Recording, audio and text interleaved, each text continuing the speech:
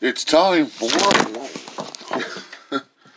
it's time for the Octane Humor Hour with your host Octane. Hey, you fleshbags, it's me, Octane, the Decepticon, and I'm here with some Decepticon humor.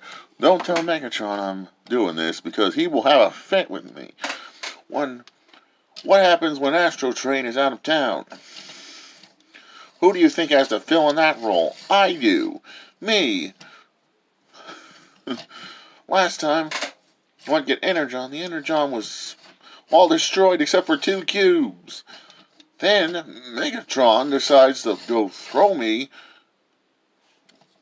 or only bring back 2 cubes, and set me back out with a target master. You know what happens? Cubes get destroyed anyway, and my wing gets shot out. Me, the handsome Octane, happened to deal with that. That's why I never work with target masters, and Megatron was furious. He paired me with a headmaster, which didn't go firing at my wing, and I got the cubes back to him. He said, "Good job, Octane." Trust me, he's not watching, is he? Because if he figures out I'm doing this, he'll blast me for sure. Okay. Last time I went out to help Swindle, he swiped my gun and tried to sell it to some arms dealers on the black market. And I was like, "Swindle, give me back my gun, you worthless con artist." And I was mad at him for a week. Yeah. There was one time Megatron asked me to clean the Energon storage bay. You know what he said? You know what he said to me? "Whatever you do, don't put the Energon in the torpedo tube." I'm not paying attention. I do it anyway. You know what he told me? "Whatever you do, don't press that button.